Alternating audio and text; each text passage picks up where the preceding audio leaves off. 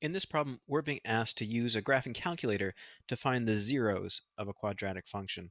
And remember, the zeros of a quadratic function are the places where it crosses the x-axis. So using a graphing calculator for this should be pretty easy. We don't have to fool around with factoring or anything like that. So I've got 4x squared plus 2x minus 3. And I'm going to pop into this graphing calculator. So y equals 4x squared. Was that minus 3x? Plus 2x minus 3. So plus 2x minus 3. All right, so there is my quadratic. I'm going to zoom out a little bit to see the whole thing.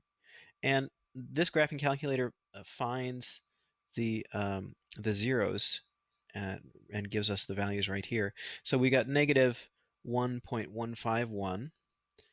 And our problem says to go to the nearest hundredth. So negative 1.15 is good enough. And we've got 0.65. Okay, so we'll put a comma here and 0.65.